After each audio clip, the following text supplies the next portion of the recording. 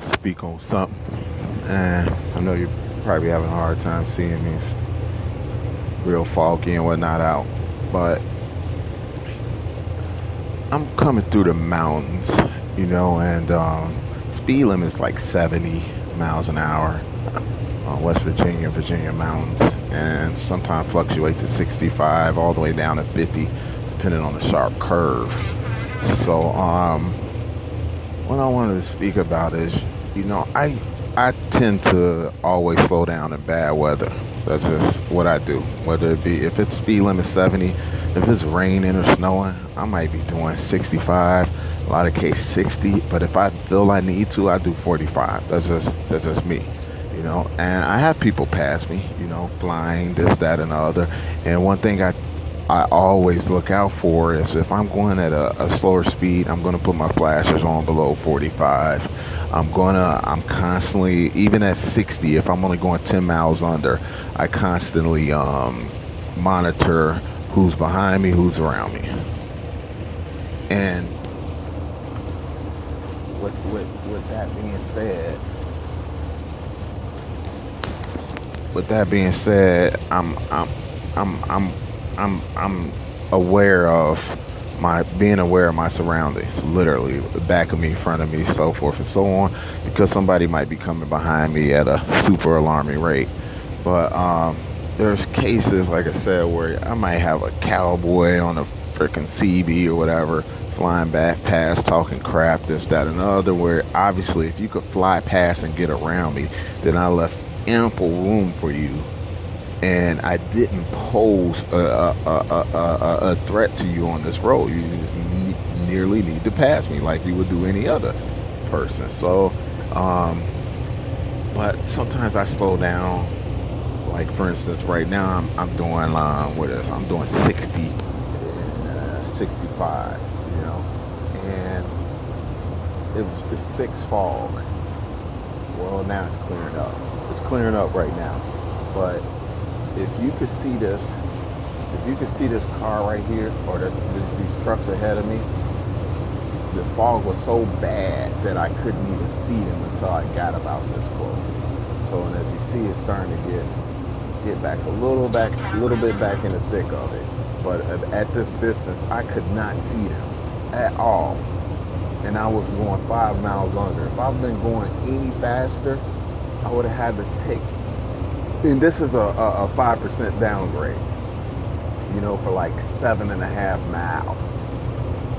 If I'd have been going any freaking faster, I would have been coming up on them so close, I wouldn't even seen them until I got within at least one car length close enough.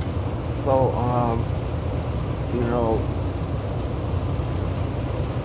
I that's where I'm getting at.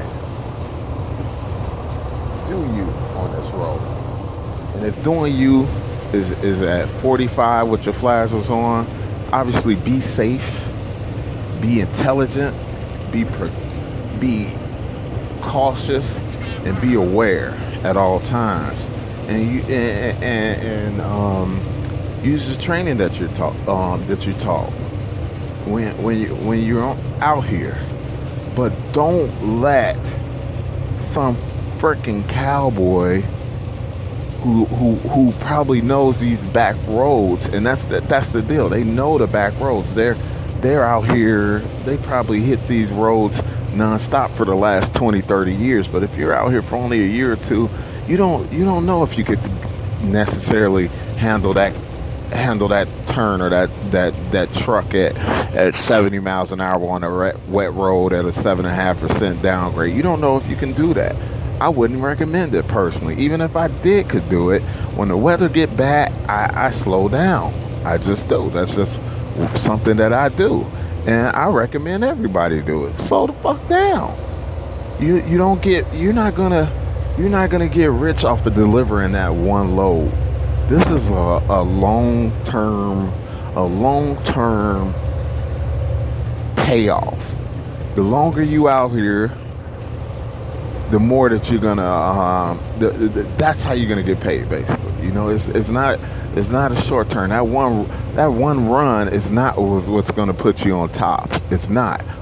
It's the a long term that's going to put you on top. So you have to maintain. You have to stay alert. You have to stay up on top of everything, whether it be maintenance, this, that, or another. But you have to be at it for the long term. You're not gonna win in just 1 week. You're not gonna win in just one day. So that meaning that one load ain't gonna do it. That 2 second load ain't gonna do it. It's a long term is where you win. You know, it's the long term. It's that gross. It's that net.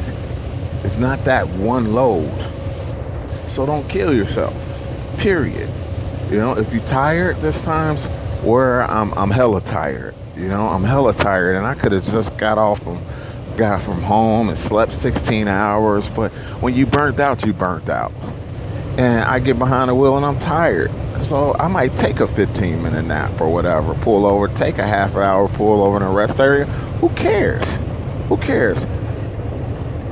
I run hard. People may wonder why, like, how the hell he's getting from down south all the way over to the East Coast, or from East Coast all the way over to the West Coast, and man, he's over here, then he's over there, and then how the hell is he possibly doing that? It can't possibly be legal. It can be legal, and it is legal, and what I'm doing is legal, but I team, and that's the difference. That's the difference. I've been running 21 days straight without a break, but I team, and I have more than one team, and that's what allowed me to do that. I don't put all of my team on camera. I put some of them, as you've seen, but I team. When somebody get burnt out and they want to go home, I got somebody else that could help me continue on running the way I need to run in order to do what I need to do. And I pay them. Well, I don't pay them, but the company pays them to keep this freaking truck moving. And that's it. Now, if you could get a team, I recommend it, because it's a win. It's a win. Now, teaming ain't for everybody. Hell, teaming ain't necessarily for me. I don't necessarily care for it, but I do what I need to do. Other than that, I wouldn't be able to get from down south to up north this quick and get this load, then get that load, and be over here, then be over there. I wouldn't be able to win the way I want to win over the long term without being able to do team. It's just impossible. I can't run 20 hours straight 5 days a week, 7 days a week by myself. It's impossible, and not to mention it's illegal. So you need a team. You need someone. There's plenty of people that are sitting around with CDLs. Plenty of people are sitting around with CDLs. Plenty of them, trust me. There's plenty of them. They just don't want to go over the road on a permanent basis. Some of them just want to say a day, 2 here, 2 days here. Some might be with you for a month and then go home and sit down. That's their prerogative. But you can take advantage of that. Your company can take advantage of that. You know, because you don't necessarily need someone that's you might just need them for that short term.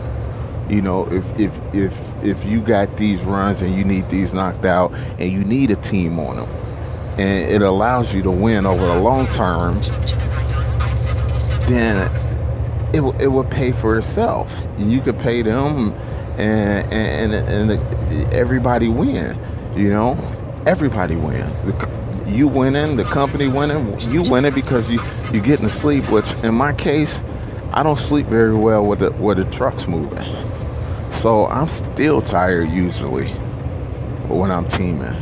I'm still tired, even though I may have been laying back in the sleeper for way over 10 hours. I'm still tired because I don't sleep as well. And when that's the case,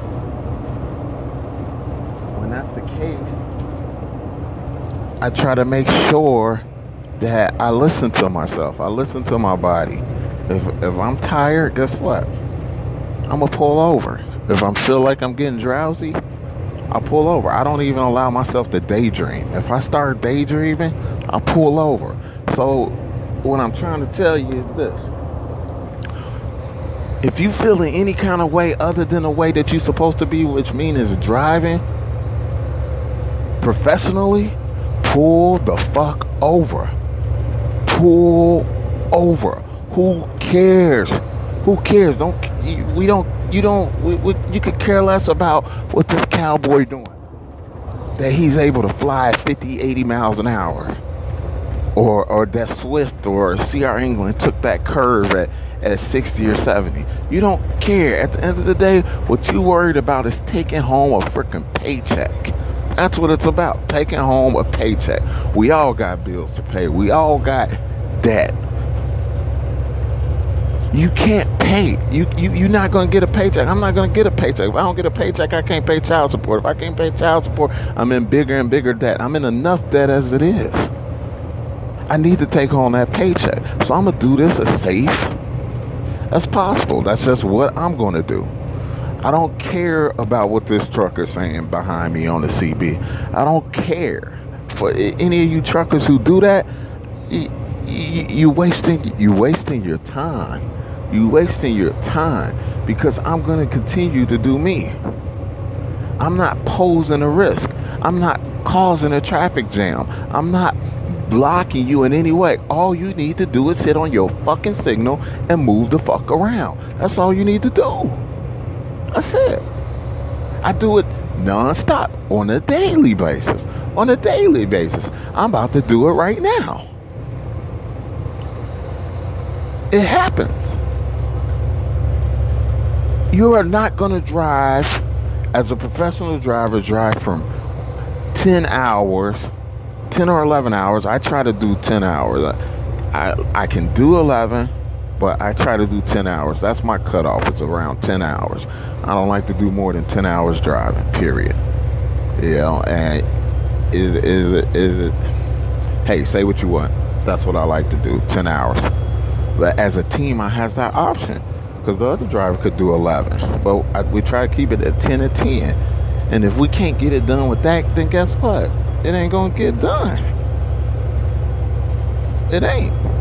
But I don't allow other drivers to dictate my driving unless I am making a mistake. If I make a mistake, I'm the first one to jump on the CB, say, sorry, driver. I apologize, driver. Yada, yada, yada. If I make that mistake, I'm the first one to do it. But when I'm just driving along and the minimum speed is 40 and the top speed is 70, and I'm going around a mountain curve and it's freaking bad weather, I'm not going to take this at your speed. I'm going to take it at my speed. I'm going to do me. My speed say 60 when this weather is bad. When the weather's good, it might be 65. It might be 70. It's whatever I feel comfortable with. Period. You know, so this is just for, again, this is for all you drivers out there like myself, the rookie and the vet out here, to man, just do you. As long as you're not posing no damn danger, and as long as you're aware of your surroundings, you know, when I say aware, be aware that, you know, these trucks are overweight. They're coming down these hills. They're coming fast. They go doing on straightaways fast. You know, as long as you're aware of what's coming behind you, and you leave them out in an opening, and you're not causing them to get into a serious accident or posing a risk for them. And if you see them coming a little faster, like sometimes I do, I may increase my speed until they can get over. So that's just one thing that I may do. So yeah, even though it might be at 60 miles an hour and I'm comfortable, if I see this driver coming a little bit faster and I see that he got a car on the side of him, for instance, I might increase my speed to 65, 68, because he may have a problem with stopping or slowing down.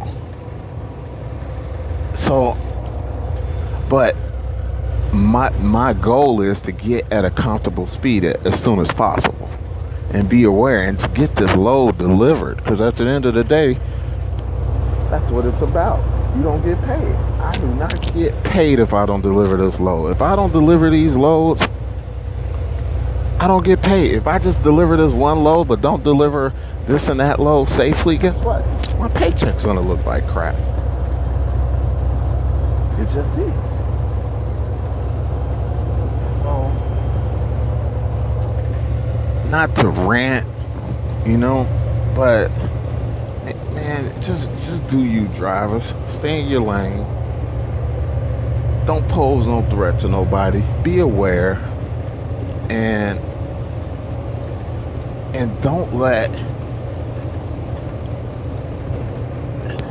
I hate to use the word bullying, but don't let some of these rude, they definitely rude drivers dictate to you to go at this speed or to do this at that speed, or don't let them drive your truck. You drive your truck. If that makes sense to you. You drive your truck. You drive it the way you feel comfortable with. And don't, again, as long as you're not posing a risk to anyone around you, which you shouldn't be anyway. You drive your truck. You know how many trucks I see on it flipped over on dry days? This week alone, it's been great weather. I've been seeing trucks left at the right flipped over, and I'm sitting here looking like, how the hell is that even possible? It's dry.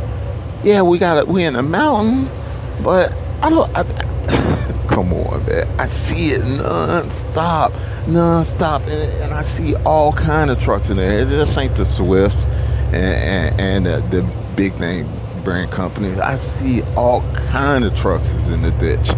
I done seen a truck pass me 20-30 minutes going fast as hell. Then I come past, because we got a traffic slowdown, and guess who's in that ditch?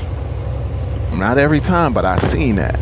I've seen pickup trucks, just regular pickup trucks and cars zip by doing this, riding recklessly. I just saw this yesterday. And then the moment I get it caught up, guess who I see pulled over? Yep, them same cars.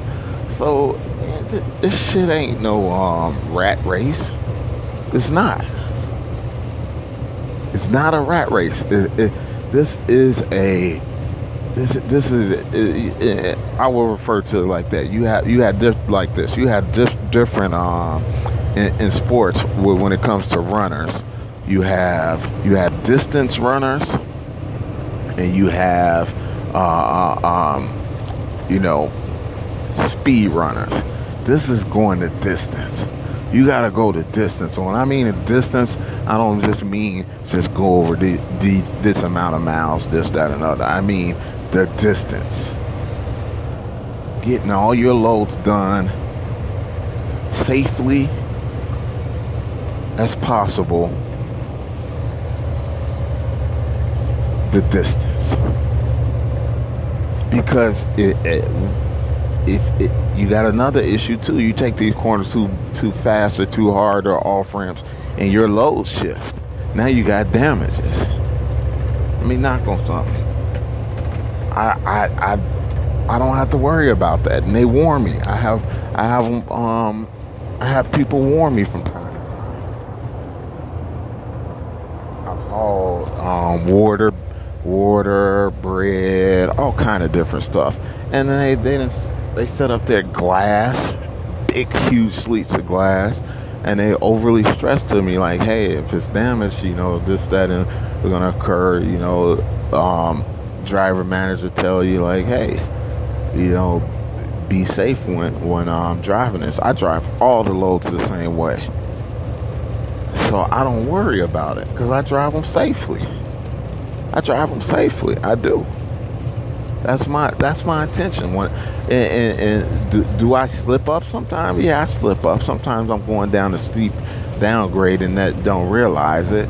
You know, the steep like this one here is. I can tell that it's got a steep decline, but sometimes before you know it, you're picking up speed if you're on cruise, and you're not paying attention because it's gradually increasing.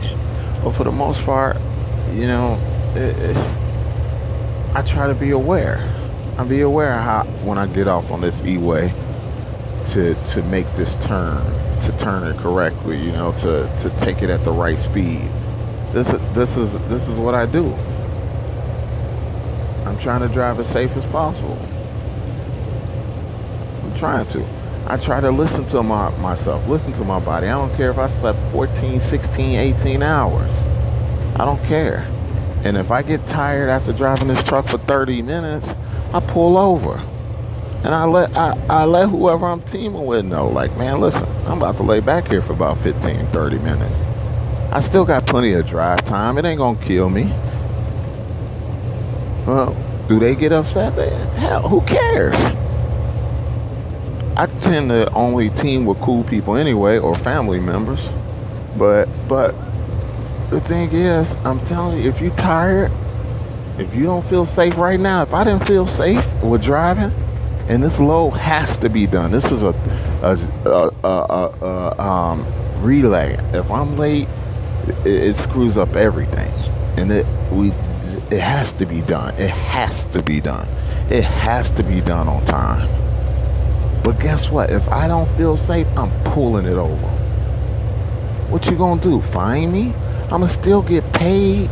You still gotta pay me for delivering. You still gotta pay me for delivering. And guess what? I'm alive. And your cargo is well off.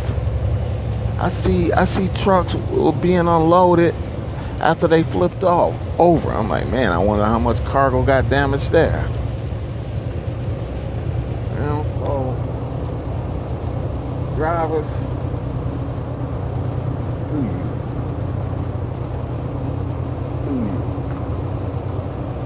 Don't let nobody else dictate to you. You know, you're supposed to be a professional driver. You are not to be dictated to by anyone but your trainer or someone with experience. You know, and that's what boggles me about the guys who jump on the CB talking crap and telling you this, that, and other. It's like, why don't you offer some constructive criticism? Why don't you say, move the motherfucker out the way and out the motherfucking bullshit and enough fucking... Why jump on there initially saying that? I don't do that. If I see a driver driving a little recklessly or swerving or this, that, and another, I get on the CB, I say, hey, driver, you need to pull over. You need to go in that rest area and get some sleep, driver. Hey, driver, you going too slow, man. It's a little dangerous, man. You might want to pull over, let people get past you. You know, that's how you should be talking to people, letting them know, like, hey, be aware, be observant. I'm observing what you're doing, and it's dangerous, or it can have the potential to be dangerous. I'm observing. So therefore, I'm offering you some constructive criticism. Hey, and now if you've never been down this mountain or down this road and you're not that familiar with it, the grades are not as bad. You should be able to handle them in 8th gear or 7th gear. As long as you stay in 7th gear, you'll be all right, driver. You know, that's constructive criticism. You know, not that motherfucker out of the way, motherfucker coming down my swift and that. Nobody want to hear that shit nonstop, man. Move around. Move the fuck around. You know, but it's like these drivers, they sit around and they wait. They literally wait for someone to mess up or do something in their lane so they can have something to talk about. It's like, go get a fucking blowjob already. But move the fuck around, because you're not offering anything to the so-called rookies out here. But you're the first to complain and talk shit to them. But you're not helping them. You're not helping them. You're not. You know, and if I be honest with you, I don't ask for too much help on the CB. I call my cousins and people I know that's been doing this for a while. Like, hey man, how do you feel about this, that, and other? Or how do you feel about engine braking in this type of condition? How do you feel about braking like this, or stab braking during coming down this particular lane? I go to them because I'm not going to get any constructive criticism or advice from some of these cowboys. It just, I haven't seen much of it. Do I get some help on the CB? Yep, I've got plenty of help. That's why I keep one. You know, outside from checking in, I didn't notice that I'd blown a couple of tires one time. This happened twice, and someone let me know on the CB. Someone that let me know, like, hey, it was coming up to a dead standstill, and I was moving pretty quickly. That helped me out. You know, it gave me time to break it on down, to slow this damn thing down. So that's why I keep it on, but I keep it at very low. I keep it at very low because it can be helpful and it can save you. You know, I hate often, especially in the major cities, when they not arguing about politics and Obama and nigga, when they not doing that, they let you know, like, hey, slow down, coming up, mile marker 65. Hey, watch yourself on mile marker 50. Cops over here. Or man, they do that. They do that. People are still out here doing that. But the vast majority on this CB is garbage, and I understand why people keep it off. I understand why people keep it off. To me, like I said, I still feel like I'm a rookie out here. Have I been doing it for a little over a year? Yeah, but I still feel like a rookie, and I feel like any added help I'm going to take. I'm going to take it. Why not? It helps me to know that we come into a complete standstill around this curve.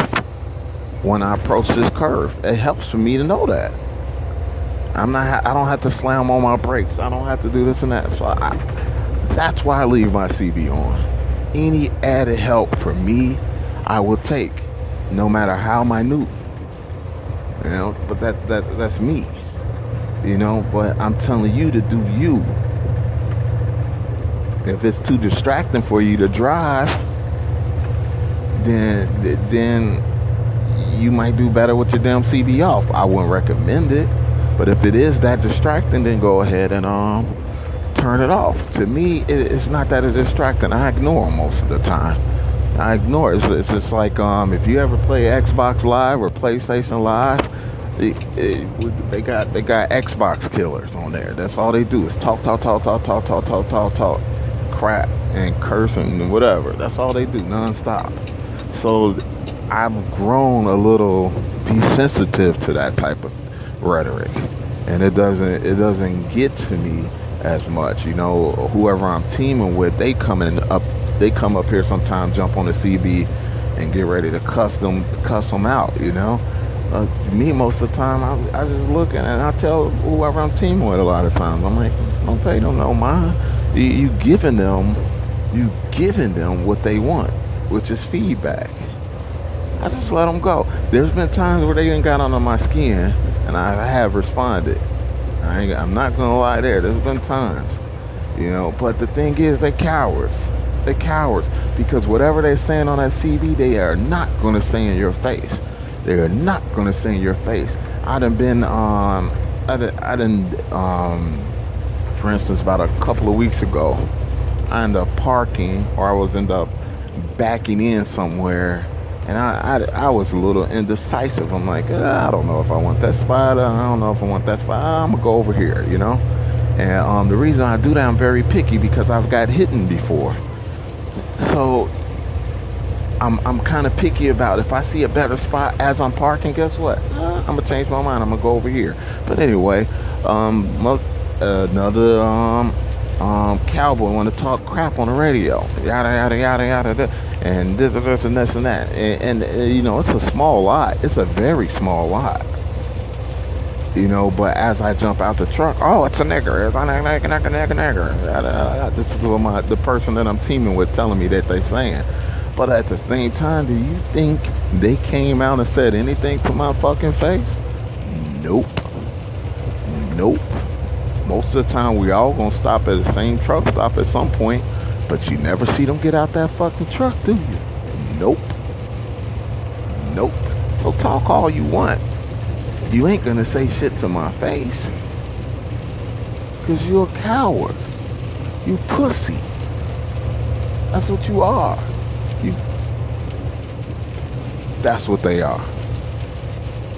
They Xbox killer, or in this case, they CB killers, CB gangsters, CB bullies, whatever you want to call them, cowboys. But this is what they do, and they do it non-stop. I hear this shit at 2 in the morning, 4 in the morning, 5 in the morning, 8 in the morning, 9 in the morning, 9 at night. It doesn't matter. When I'm going through these major cities, it don't matter. I'm going to hear it. Nigga, nigga, nigga, nigga. Obama this, Obama that. Nigga, nigga, nigga. Obama this, Obama that. This is all I hear.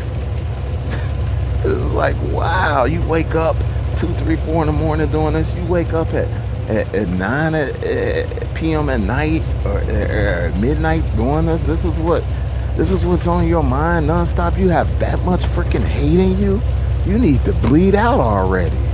Just go and deuce. If you got that much fucking evil built up into you, you need to go ahead and buy yourself some few maxi pads. Get that shit up out you. Cause it's ridiculous. There's no reasoning for it. We got enough drama to deal with people with attitudes who got to check you in or take 8 hours to unload you while they sitting up there having 30 smoke breaks. We got enough of that going on. Then to turn around and have to deal with other drivers being dickheads to the other drivers. You know, I can't complain too much. I have to say I've been blessed in a sense because I've gotten a lot of help from drivers. When I didn't know how to back, you know, I have drivers get out and help me. And I mean, man, it felt like a lifesaver. It felt like when you ain't ate in 2-3 days and somebody gave your ass a burger. You know, I mean, I don't know how to describe that feeling, but when you tired as hell, your clock says you have no more drive time. You may have some shift time, but you got no more drive time. You got to park, and it's not convenient. A lot of times you may run out of drive time, and it's not going to always be at 3 o'clock where you can find plenty of spaces. It doesn't happen. I run